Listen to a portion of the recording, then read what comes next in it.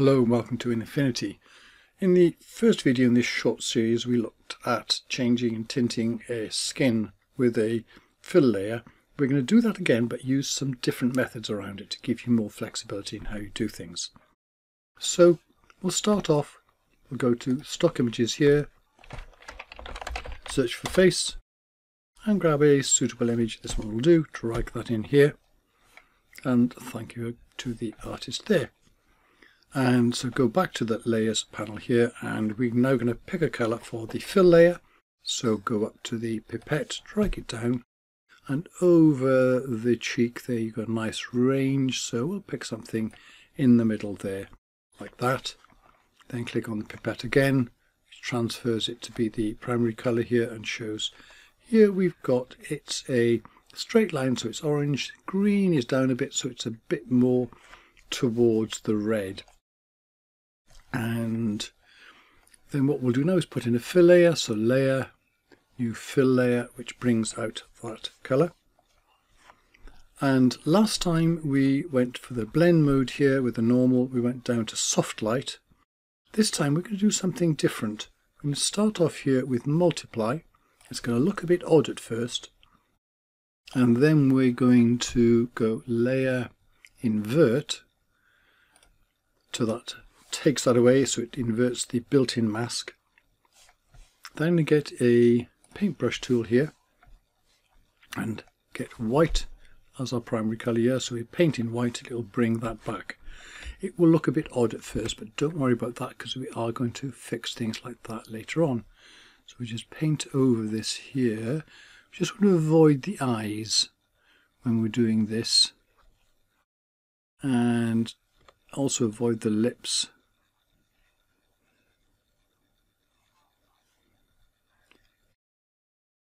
Don't worry if you overshoot because we can always fix that afterwards here. In fact, sometimes it's a little bit easier to just kind of like go over the edge and then remove it afterwards. Or you can of course use a mask and selection and so on. So to get rid of that bit out there we don't want, we're now painting in black because we're painting on the mask, remember, and that will take away that extra bit we don't want. And if you've overshot back again, just go back to white and paint it backwards and forwards. And you can zoom in, you can do it a lot better that way. So that'll do for now.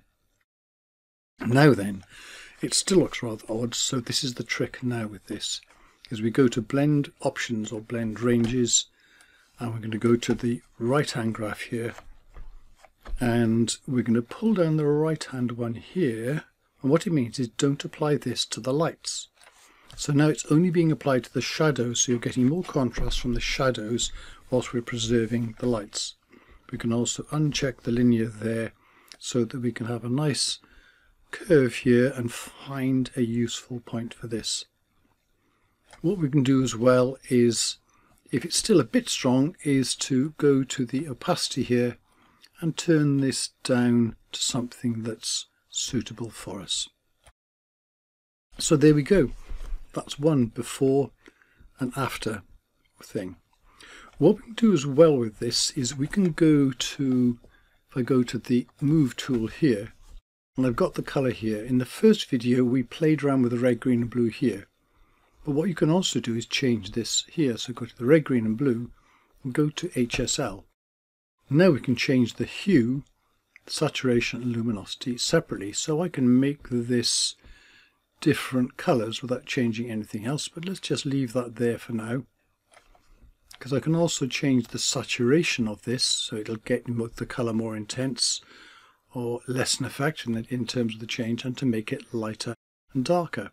So we've got quite a good potential here for what we do with it, and this is just a little bit easier sometimes than red, green and blue. It depends on how you think. We'll do one more method with this. We'll just call this one multiply, because this is about going for the darks and making them darker. We'll go the other way around now. So I'll just hit Ctrl J to duplicate that. The opposite of multiply is screen, and so we're going to now go up here and down here with the screen. We'll turn off the multiply. So now we're working on the lights here. And to do this, it still looks odd because I haven't changed that. We need to change that to screen. There we go. That's better. So now we're working on changing the contrast through using the lighter areas of the picture. Again, we can use the opacity just to start us off and adjust that afterwards. Play with that and then bring it down to something that kind of looks reasonable. So there we go, the two different ways with the screen and the multiply, and also both using the blend options. You can make quite a significant change there. Anyway, that's it, and thank you very much for watching.